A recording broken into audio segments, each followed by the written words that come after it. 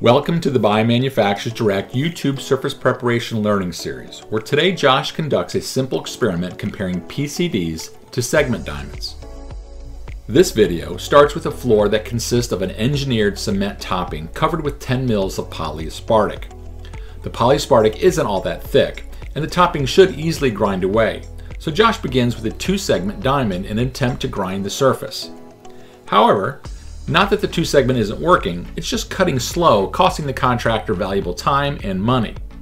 Switching to PCDs makes all the difference. They cut through the bulk of the coating efficiently and quickly, allowing the contractor to move forward to whatever the next step or next job may be. With literally hundreds of coating options available in today's market, it only makes sense to have multiple removal methods. A single coat thin mill finish can usually be removed exclusively by diamond grinding, and a multiple layer resin or cement based system may also easily grind away.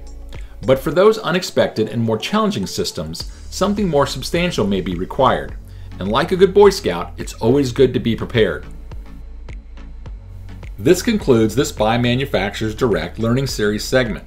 To learn more about any of the products or processes used in today's video, please reach out to our Biomanufacturers Direct customer support representative.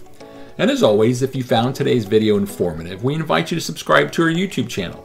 And please don't forget to select the bell icon to be notified when we post a new video.